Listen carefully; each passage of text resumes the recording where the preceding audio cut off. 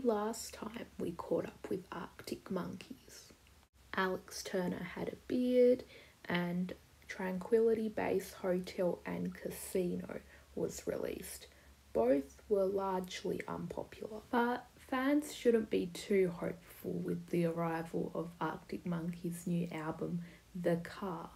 I'm not going to suggest anything, but I do have the feeling that a lot of the songs that I've heard already aren't going to be like loud Arctic Monkeys 2006 jams. Because since the release of AM, Arctic Monkeys have fallen into an abyss where they cannot top AM. Like, it's that album that fans of the band and regular people have associated Arctic Monkeys with AM, and most of those songs are hits on Spotify. So no matter what album Arctic Monkeys puts out next, I do feel like the popularity or just stops there and they won't really be able to make any more hit songs. So this leads me to my next point.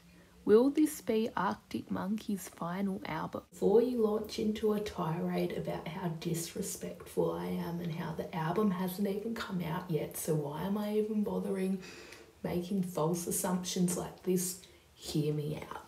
Look, I try and stay away from the music press as much as I can, but I couldn't help but dwell on this cryptic interview with Alex Turner. Towards the end of the interview with The Age, an Australian newspaper, Alex says, quote, "I don't know why I was so naive, because nothing about any of this at any point in the last 20 years has given me a reason to believe that you can go backwards. Strange, right?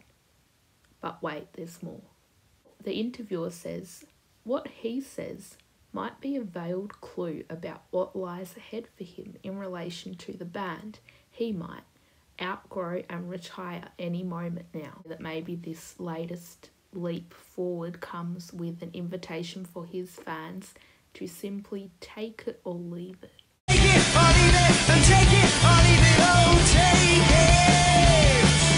I don't care what Alex Turner says. I think this is a goddamn gorgeous, beautiful cover. As we all know, the music press are known to exaggerate things, but I can assure you that Australian music media aren't like the British press. The British music press are just on a whole other level. And I think Alex Turner was showing a bit of vulnerability in this interview than with his other interviews. Like, I think he trusts Australian media to not go berserk over any little given hint that he makes. I think he was in, like, it's like a therapy session. He was very comfortable. Alex goes on to say, something about that initial idea of this kind of show closer thing does feel like it has stuck around in the creation of this record. It's just like an inverted version of what that meant in my mind in 2019. There's something about that feeling that does exist. Come on, Alex, save those words of melancholy for your album for your fans to figure out.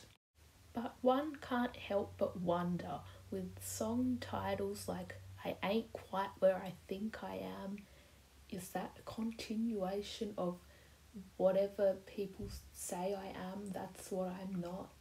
And the last track on the album, Perfect Sense. Sometimes I wrap my head around it all and it makes perfect sense.